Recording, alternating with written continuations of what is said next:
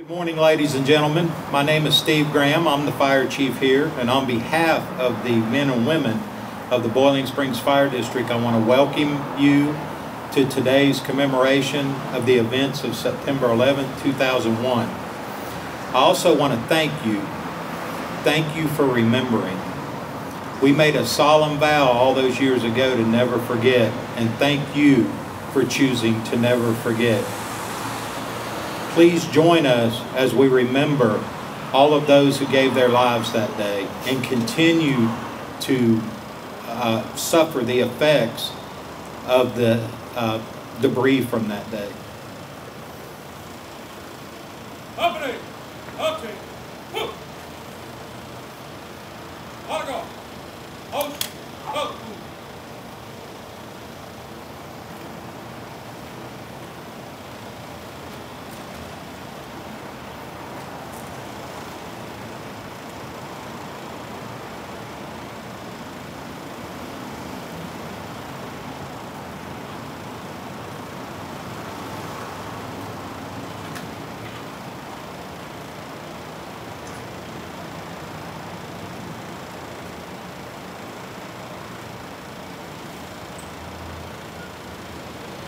Company, three, and on.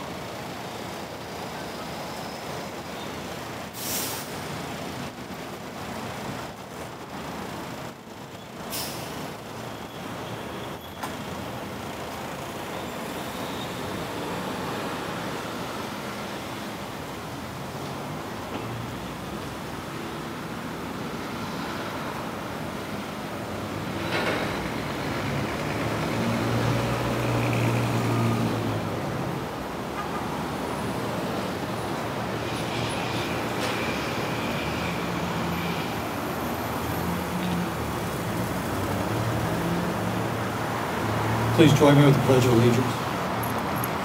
I pledge allegiance to the flag of the United States of America, and to the republic for which it stands, one nation, under God, indivisible, with liberty and justice for all. Company, order, out.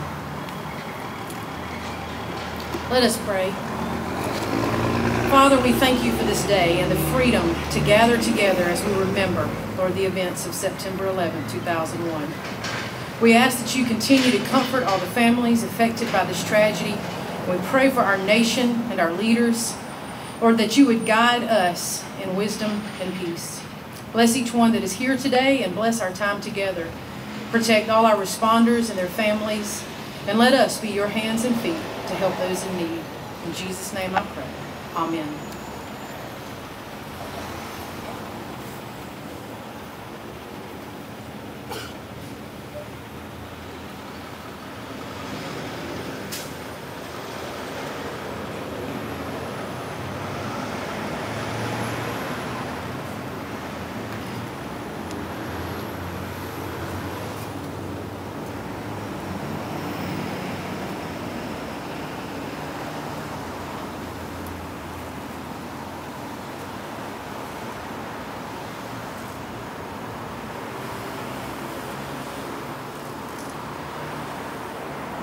On go.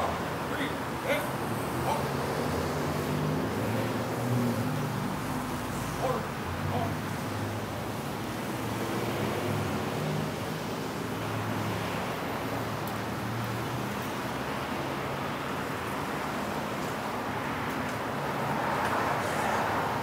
Company, ready.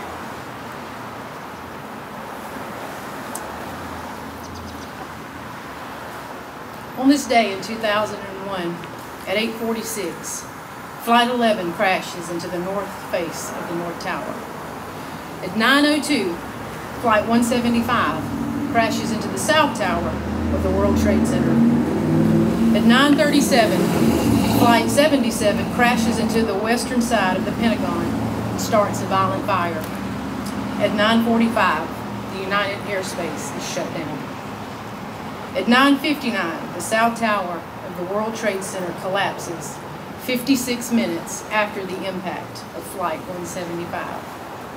At 10:03, Flight 93 is crashed by its hijackers as a result of the fighting in the cockpit some 80 miles southeast of Pittsburgh in Somerset County. Pennsylvania. Later reports indicate that the passengers had learned about the World Trade Center and Pentagon crashes and were resisting the hijackers. The 9/11 Commission believed that Flight 93's target was either the United States Capitol building or the White House in Washington, D.C. And at 9:28, the North Tower of the World Trade Center collapses, 1 hour and 42 minutes after the impact of Flight 11. We have record of 2,977 victims on the September 11th attacks. 412 were emergency workers from New York City. And of these, 343 were firefighters. Since that day, we know that the lingering effects of this attack has claimed even more lives, and we must continue to promote mental and emotional health awareness, as well as disease, cancer, and other associated health risks.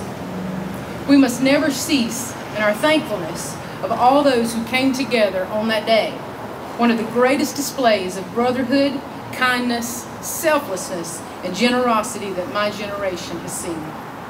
Let us take a moment to remember the heroes that charged on scene fearlessly to protect, to preserve, and to rescue those in need.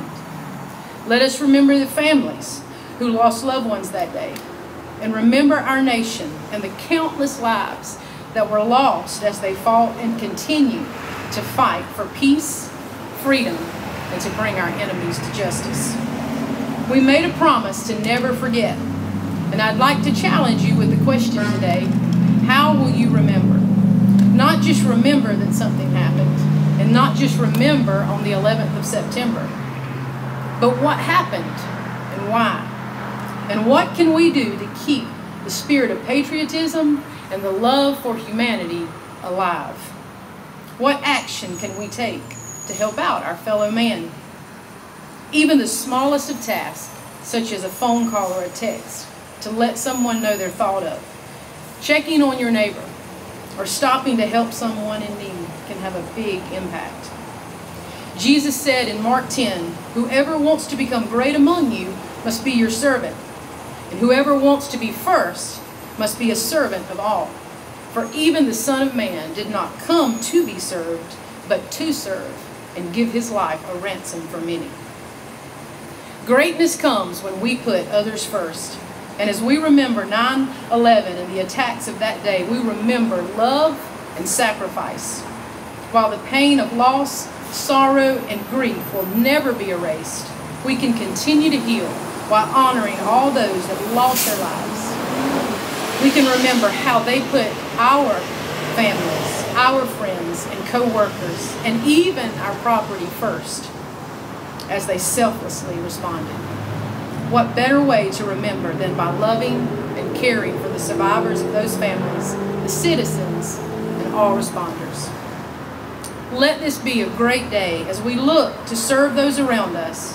And as we look to serve, we ourselves will be served by those who look to fulfill this same greatness. Let us be encouraged today that as we look back on tragedy, we look ahead to love, friendship, to memories, and to peace. I would like to close with a passage from Philippians 4. It says, "Let your kindness be known to all men. Be anxious for nothing, but in everything, by prayer, let it be made known to God. And the peace of God, which surpasses all understanding, will guard your hearts and minds through Christ Jesus." Would you bow your heads for a moment of silence?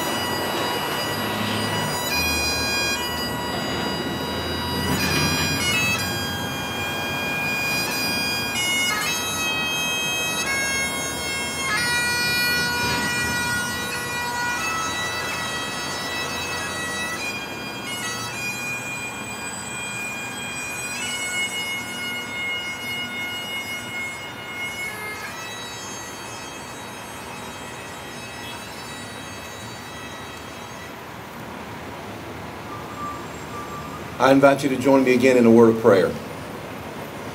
Heavenly Father, we are so thankful for this time to do what we're doing today. And we are so grateful for all these people who see the importance of this day, to never forget, to keep our promise, to always remember, and to pray for those who continue today to suffer and to struggle. We know that families and friends and loved ones, those who served together with those who died on that day, they have a struggle year-round, but this day especially, it just brings back everything and makes it all fresh, raw once again. So we continue to pray for blessing and for healing in hearts. God, we are thankful for the song the bagpiper just reminded us of your amazing grace, how sweet the sound. We are thankful that your grace is more than enough to see us through every struggle of life. And I pray that we'll continue to walk in your grace and to trust in your grace now and forevermore. So Father, thank you for this time to remember. May, as the chaplain said, this not be just a once-a-year thing, but may we continue to walk in that same spirit of remembering those who have made the ultimate sacrifice. And so Father, as this ceremony comes to an end this morning, we want to close this service in the words of the firefighter's prayer. It says, when I am called to duty, God, wherever flames may rage, give me the strength to save some life, whatever be its age. Help me embrace a little child before it is too late, or save an older person from the horror of that fate. Enable me to be alert and to hear the weakest shout, and quickly and efficiently to put the fire out. I want to fill my calling, Lord, and give the best in me, to guard my every neighbor and protect their property. And if, according to your will, my life should come to end, please bless with your protecting hand my family and my friends. Amen. Company, company, move. Company, all out. Thank you for attending this morning. Please stay and join us for food and refreshments inside the firehouse. And thank you again for choosing to remember. Thank you.